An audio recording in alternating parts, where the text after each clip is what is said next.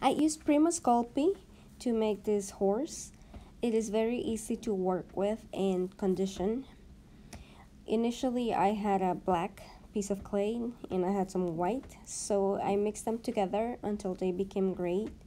And you know that a piece of clay has been conditioned properly when you no longer see any marbling or streaks of either color. When I had a log, I started by pressing the end to make what will be the mouth or the nose area. And then to define the head, I started pressing and squeezing around in the same spot to make the neck. And I kept just doing some adjustments to try to match the image in my head. And I was also looking at pictures of horses on my computer to make sure that I had a fairly close shape. Something that I found that has helped me a lot when I'm either drawing or sculpting is to be able to see and form the shapes, the basic shapes of what I'm seeing. And this is something that I learned when I was taking a by mail art course. One of the things that we were taught was to see the shapes and see the shape in objects or in animals or people, so that instead of you viewing the details or getting lost in the details, you start by doing the basic shape. Do you see, for example, a rectangular shape? Do you see a cylinder? Do you see an oval? And then the object is to draw those shapes first and later add the details of whatever it is that you're making. So in this case, I noticed that the shape of the head was missing something. So I added more clay to make up for it. And then I'm just trying to smooth out and create that indentation into the mouth or the bottom part of the nose. Because most horses, if you see them, they have that shape where it seems to be a gap in between the top of the head and the very bottom As I of the work, mouth.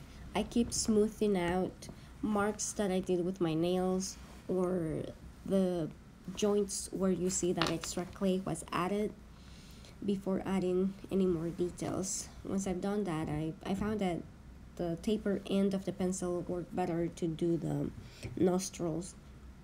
And I also found that the curved shape of my nail were good to mark where the mouth will be, so that later when I came with a tool, I could just go along with it.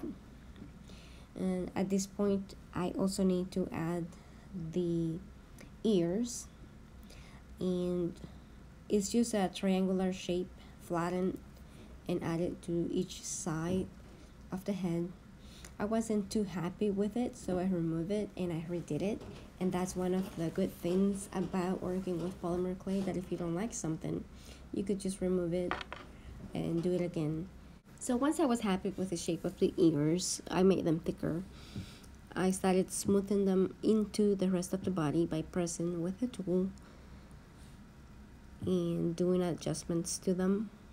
I didn't have my smoothing, rubber tool with me at this point, so I just used an eraser, from a pencil. I'm also making the cavities where the eyes will be, I guess where the eyeballs will be. And first I made them, enlarge them a little bit with the pencil. But if you have a pointy taper tool, use that. I then rolled a tiny piece of clay into a small bowl, and that will be the eyeball. Since I'm using this horse to make a mold later, I'm not very concerned about the color of these different pieces of clay that I'm putting on. Now, if this was going to be a final piece for this plate or whichever, then I would probably do that eyeball out of black clay or any other color, but not the same color of the rest of the body. And now I'm just adding more clay on top of the eye so that it matches the shape of the head of most horses. And it's not really eyebrows, it looks like eyebrows here, but it's more to be that edge of the bone to simulate the shape of that it's around the eyes of a horse. I'm not trying to be very exact really, but I do want to come close to it, or just to the general idea of the head of a horse, because I will be making a mold out of it. So this is my one time doing it. Once I was happy with the eye, I started just rolling logs or little snakes to simulate the hair. I finished the hair portion with black clay because I ran out of gray clay. I just conditioned some more. And I placed it around the head as I saw fit. Most of it you don't see in this shot, but this is what the mold looks like. And on the left, the bottom part of the screen, you see what the horse ended up looking like. To make the mold, I use Easy Mold, and I bought it at Joann's. However, Hobby Lobby and Michael's also carry it, I believe. I didn't have white soap dough, so I had to use the gray soap dough that I had. But it's gonna work out better because I will be making a soap for a little boy, and he likes horses, so this is what I'm gonna put in it. And after I fill the cavities of the head with the gray soap dough, and then the parts with the hair I use blue or light blue soap dough on it.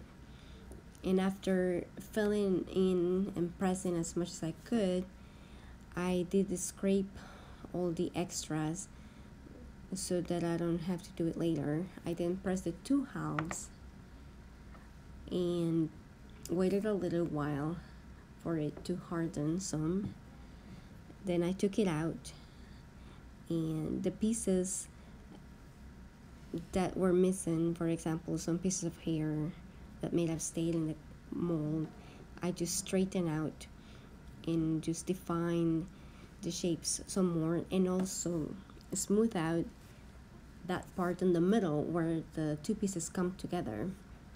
I also remade the holes for the nostrils and retouched the hair, and also the eyes. I retouched the eyes, and this is what it looks like.